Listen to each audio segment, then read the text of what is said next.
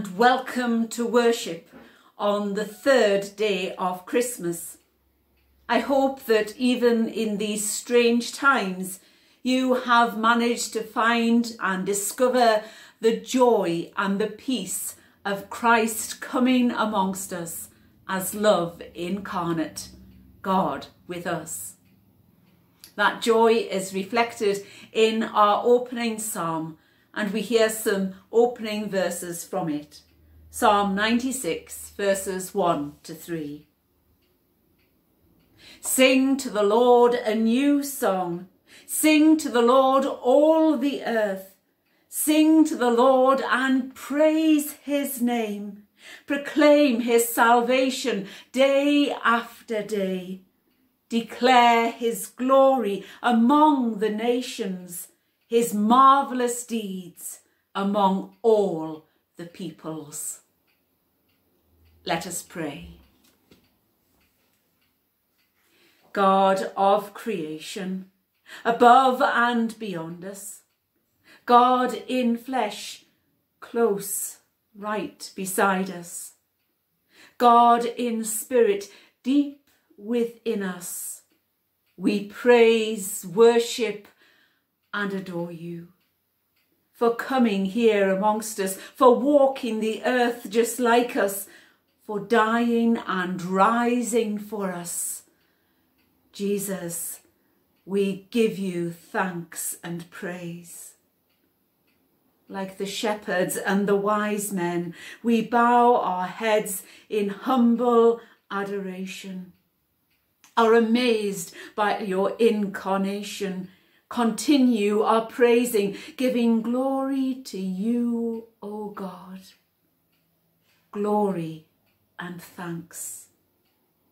Thanks, for in coming amongst us, you showed us how to truly love, highlighting our own shortcomings. For the hurts we have caused, for the love we have not shown, forgive us, God, for we are sorry.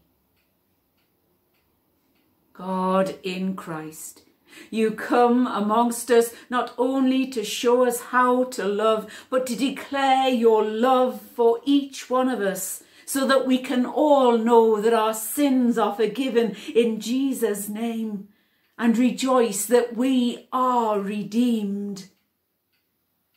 God of creation, incarnation, present with us now, we praise, thank, worship and adore you, now and evermore, with ever grateful hearts.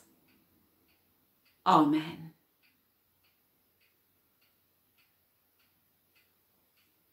We're going to join together in song now as we sing the carol, Hark the Herald Angels Sing. After that, the Rev Trevor Capstick will give us our reflection today.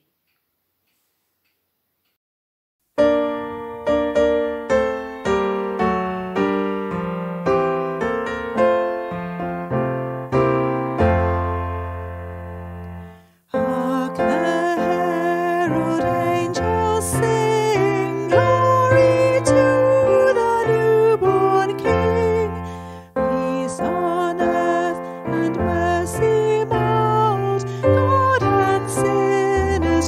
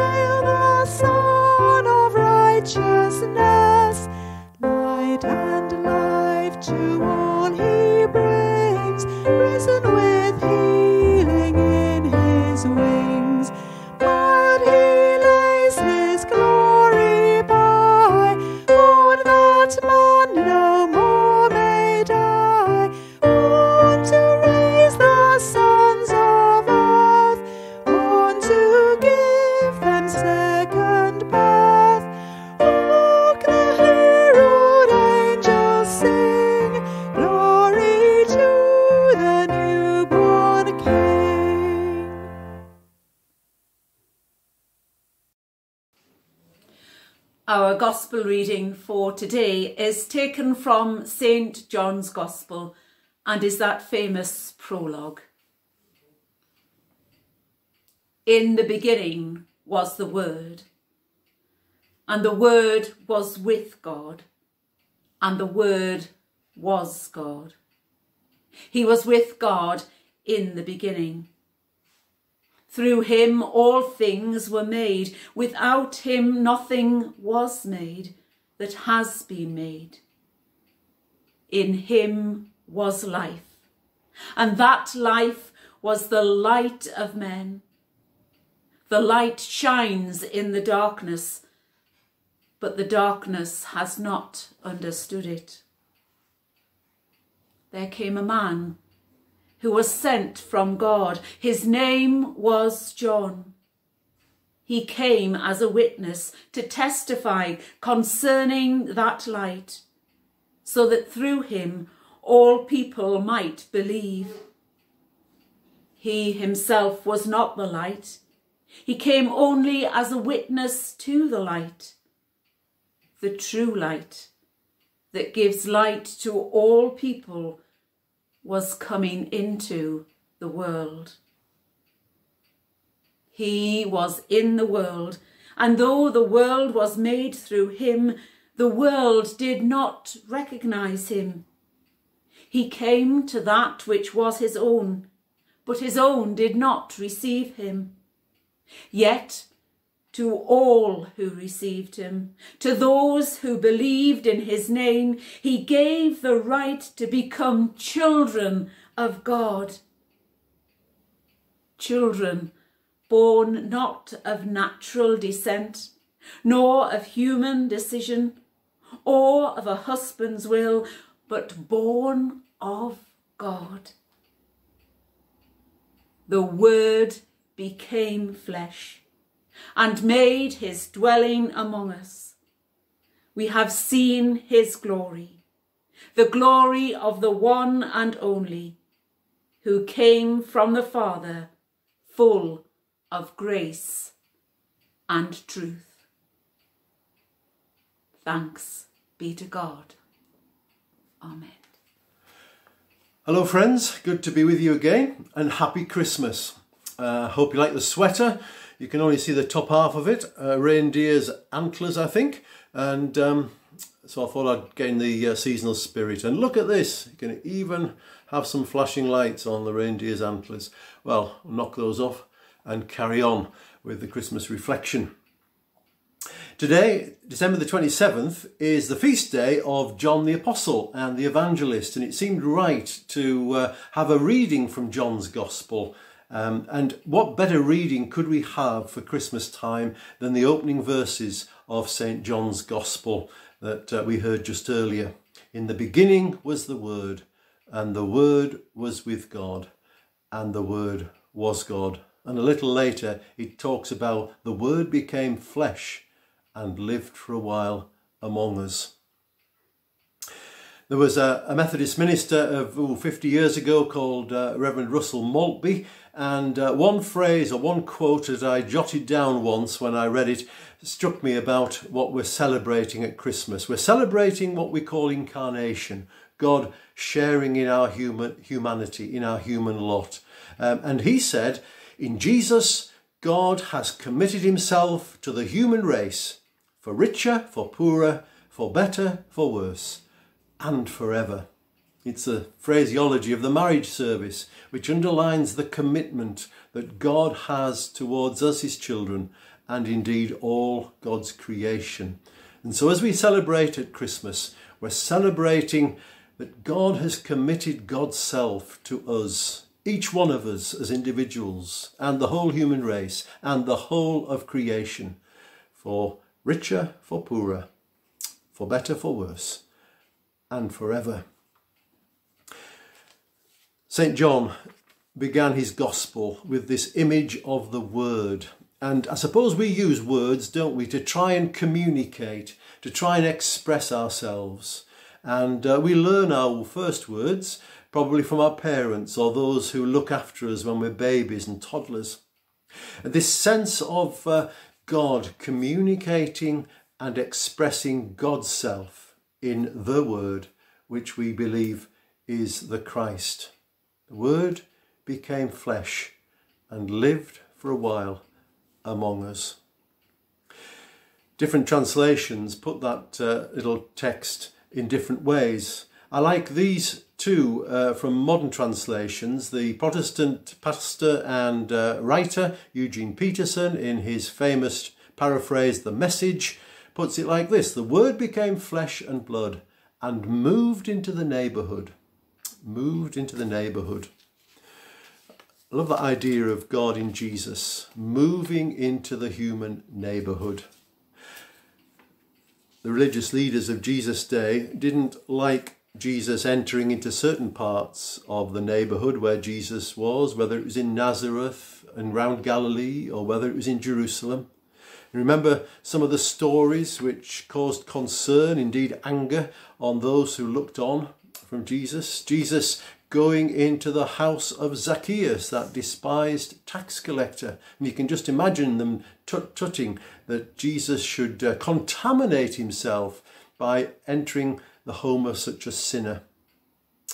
And then Peter visiting the home of Cornelius, the Roman soldier, in Acts of the Apostles. And you can imagine some of the religious leaders tut-tutting at a Jew claiming to be a pious Jew goes into the home of a Gentile. The idea, you see, that in accepting hospitality, whether it was Jesus or Peter, they were risking losing their purity and their own people's racial and religious identity. Jesus truly came to dwell among us. He moves into our neighbourhood. Nicholas King, another translator who's a Catholic and a scholar, he wrote, "The Word became flesh and pitched his tent among us." The idea of God on the move, sensitive to our needs, making himself vulnerable, rather like a tent can be vulnerable to the elements, pitching his tent among us. It's another way of trying to say God's really entered into our humanity and lives amongst us to bless us and to love us. Some of you will have heard the name Leslie Griffiths. Leslie is a Methodist minister. He's now retired. He was born and brought up in South Wales and for many years, in the latter stages of his ministry, over 20 years, he was the minister of Wesley's Chapel in London, that famous historic chapel associated with the life and ministry of John Wesley. I remember reading a Christmas sermon by Leslie some years ago, and particularly an illustration that I thought was so funny and wonderful that I wrote the gist of it down. And he was describing when he was at school, at secondary school. I think he was from a poor background, but he got a scholarship to the local grammar school, probably for boys only at that point. And he was writing about and preaching about three of his teachers. And each one had a different personality and a different style. He talked about Mr. Owen, who was nicknamed sometimes Spouting Owen, other times Shouting Owen, because when he got cross, he would rant and rave, and he would use that long blackboard ruler to smack the palms of pupils' hands as punishment for their misdemeanours. Says Leslie, he thought he could frighten us into the world of learning. By shouting loudly enough, he hoped to gain pupils' obedience. Spouting, shouting Owen. And then there was Mr. Evans, the art teacher. In fact, there was at least two teachers with the surname of Evans coming from South Wales. There was a Mr. Evans on the ground floor, the biology teacher, and the very room above on the first floor, there was another Mr. Evans. In fact, he was nicknamed, can you guess, Evans above. Evans above. He was above Evans on the ground floor.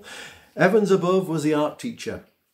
And he was a fine teacher, said Leslie. He would use coloured chalks to produce a superb landscape of amazing lifelike portraits on the blackboard. And then he'd stand back and admire his work and say, "Now lads, let's see what you can do." And with that, he would go and sit at the back of the classroom and leave the boys to it. And then Leslie wrote about a third teacher. He was a maths teacher, and he was so brilliant and so engaging. He'd give the boys a problem to work out, and then as the boys tried to apply themselves to the task, he'd walk around the room, just now and then peering over boys' shoulders, indicating where the boys had made a wrong calculation or taken a false step. A kindly word, a simple suggestion, and said, Leslie, we were on our way again. And incredibly, this teacher was called Mr. Emmanuel. Can you imagine that? Emmanuel is a surname, maybe it's particularly a Welsh surname. Who can forget Gladys Emmanuel in Open All Hours? And wasn't it the Emmanuels who designed the wedding dress for Princess Diana all those years ago? Well, Leslie used the three teachers to try and get across the fact that at Christmas we celebrate the coming of God humbly in the birth and life of Jesus. God is not a dictator, a heavenly tyrant who cracks the whip and forces us to be obedient to his will or to follow his path or else. Nor is he simply a perfectionist, a provider of beauty, which he expects us to imitate while he takes a distant seat away from us. He's much more like that third teacher, Mr. Emmanuel. In fact, his name is Emmanuel. Jesus was given the name Emmanuel, which means God is with us, a God who stands alongside us. And so when we get something wrong, he nudges us towards the right direction. And if you get it badly wrong and we go off the rails, there's an arm round the shoulders and every encouragement given to find the right road forward again.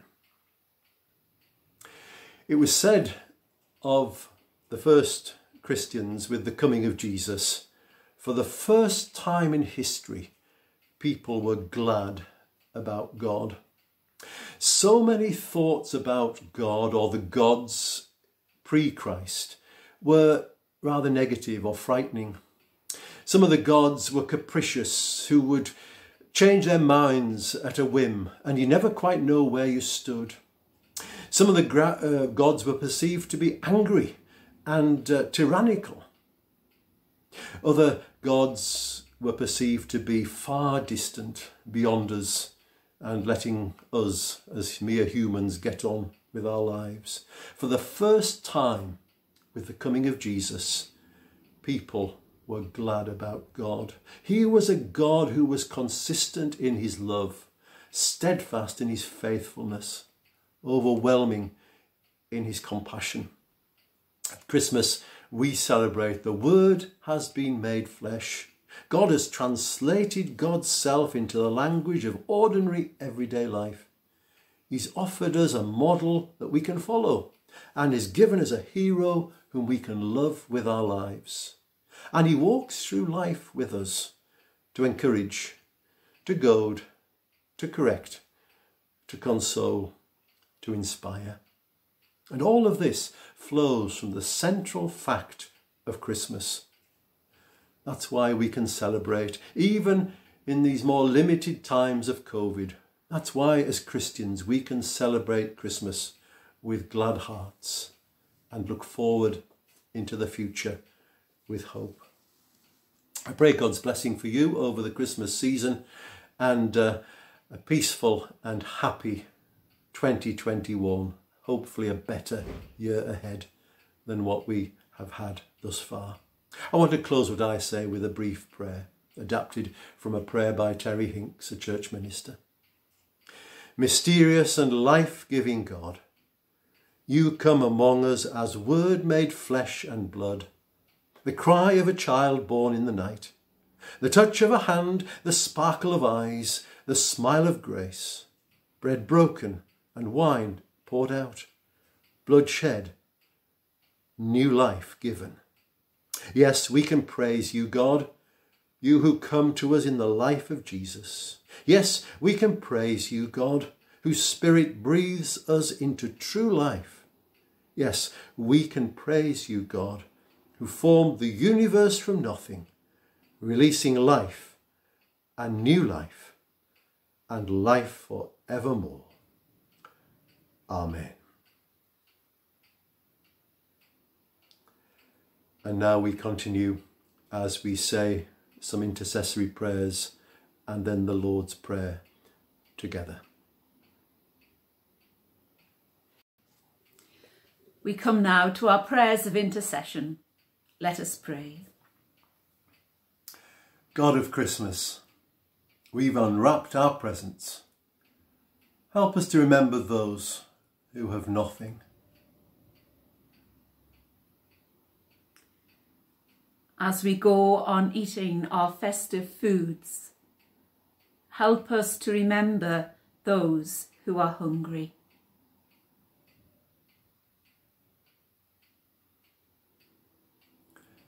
Despite the restrictions of this COVID Christmas, many of us have still been able to meet, or at least talk with, our family and friends.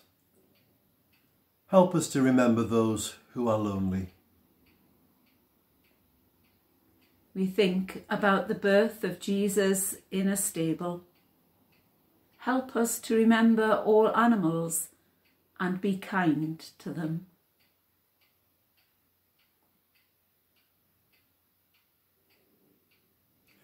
We reflect that Mary gave birth a long way from home. Help us to remember those in refugee camps today. As we can enjoy being around those we love in our happiness, help us to remember those who are sad today and to entrust them all to you. In Jesus' name, Amen. One way in which we can continue to pray for people whom we know might be over the Christmas period to look at the Christmas cards you've received. Here are just two that we've received from two individuals who live alone now. They were friends of ours in previous circuits where we ministered, and they're well on in years now, in their 80s and 90s. So this is a card with a lovely robin on the front, and it's from Jack down in West Yorkshire, whose wife only died in October, less than 2 months ago. And for cancer. And the card is for cancer. This card's for cancer. So remember people maybe who are suffering from cancer. And here's a card from a friend of ours, Betty, whom we knew when we were ministers in the Kendal circuit. And she's now a grand old age, but a lovely lady. And she sent this card with the stable scene on. And it's a Tradecraft and Christian Aid and CAFOD card. And we can remember all the good work that those agencies do. So it's just something to think about, how we can remember people and organisations, even by simply looking at our Christmas cards over the next few days. So let's bring all our prayers and thoughts together as we join together in saying the Lord's Prayer. Our Father, who art in heaven, hallowed be thy name. Thy kingdom come, thy will be done, on earth as it is in heaven. Give us this day our daily bread, and forgive us our trespasses, as we forgive those who trespass against us. And lead us not into temptation, but deliver us from evil. For thine is the kingdom, the power and the glory, for ever and ever. Amen. Our closing carol today is O Come All Ye Faithful.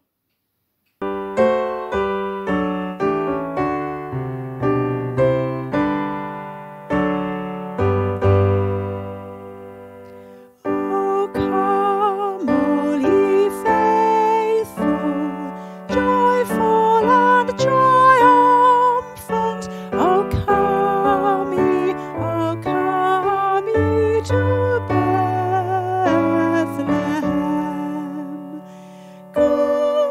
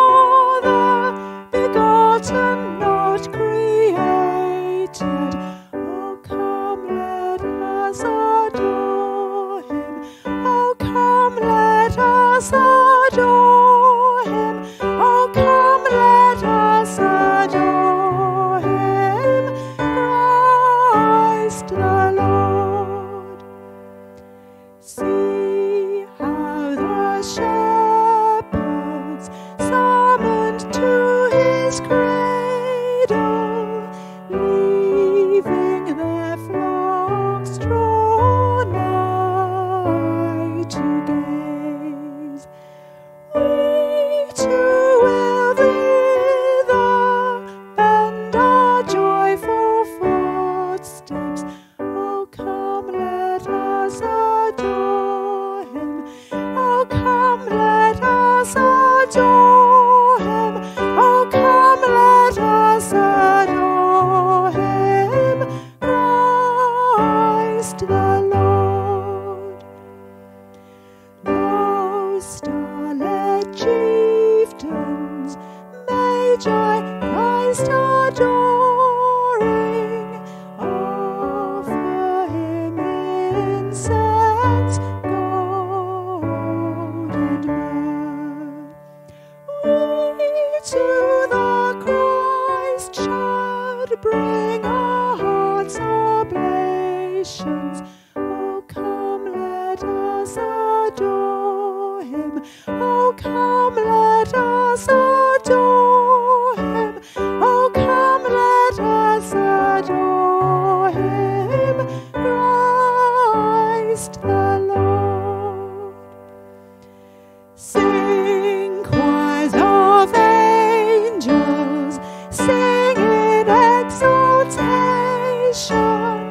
sing all ye citizens of heaven above. Word of the Father, now in flesh appearing. Oh, come, let us adore him. Oh, come, let us adore him. Oh, come, let us adore him, Christ the Lord.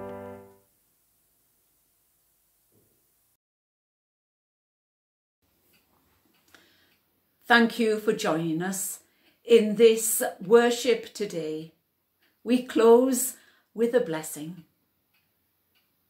May the humility of the shepherds, the perseverance of the wise men, the joy of the angels, and the peace of the Christ child be God's gift to us and to all people everywhere this Christmas time and evermore. Amen.